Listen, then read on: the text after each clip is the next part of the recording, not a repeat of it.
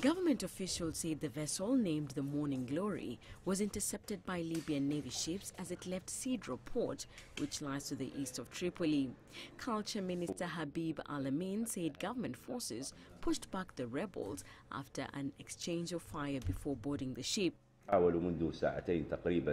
2 hours ago, they tried to start clashes with our naval forces, but we responded to this and they stopped.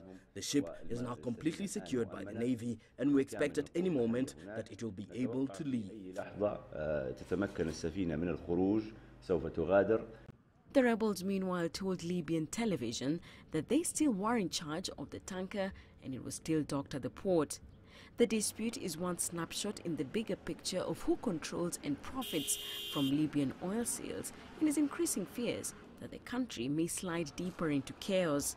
Libya's central government has been weak since the 2011 overthrow of Muammar Gaddafi and has failed to rein in dozens of militia that continue to defy state authority.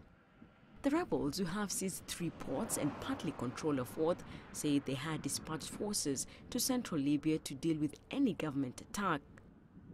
Libyan officials, on the other hand, say the government will assemble forces to liberate all occupied ports, raising the stakes over a blockage that has cut off vital oil revenue. Susan Mongeli, CCTV.